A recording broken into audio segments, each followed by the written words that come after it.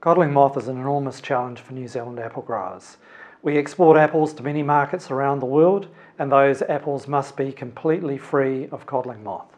Plant and food research is working with apple growers to look at a new technique for the control of insects like codling moth. We are using sterile insect technique where we're importing codling moth from Canada into New Zealand. They've been sterilised and releasing those into orchards in a way that we overflood the wild population of codling moth with sterile insects.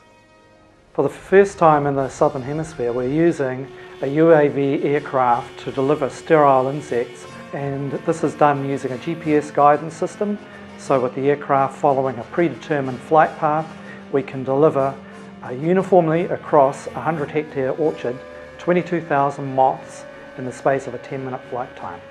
And after the first season of the codling moth sterile releases, we have collapsed the population of wild codling moth by more than 90%.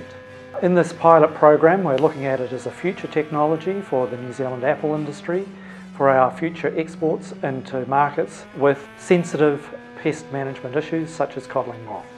It could also be used in future for control of pest incursions. For example, we could easily use this technique for any future incursions of fruit flies into New Zealand